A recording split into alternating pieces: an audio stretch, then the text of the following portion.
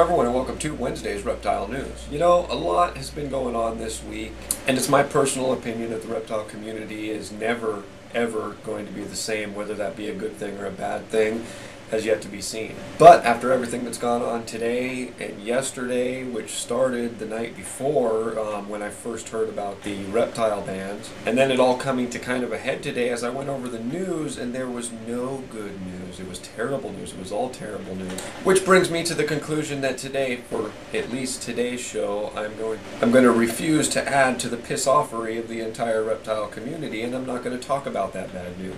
You see, it's my personal opinion, and I know this is going to piss a lot of people off, but too many people look at the bad and don't ever look at the good. I mean, everybody's so drawn to the bad, you never really hear too much about the good, and that, I think, is one thing that needs to stop. And that is why the only thing I'm going to leave you with this video is last night we had a little reptile roundtable, if you will, on the reptilelivingroom.com.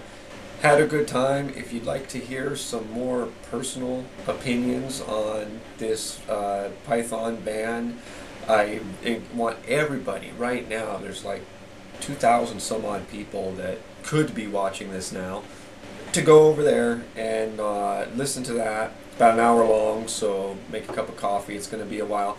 And then, of course, at the same time, Reptile Radio is actually like 2.5 hours away, and they're going to be discussing the python ban tonight. So again, reptilelivingroom.com. Listen to it, Herpentine Radio on Blog Talk Radio, 5 p.m. Central Time. Hear some different point of views and take part in the reptile community. And that has been all your news for this Wednesday. If you'd like to read any more about these stories, that link's right down below here in the description. And as always, if you're still watching, my name is Jason White. And I love snakes, but I sure hate stupid.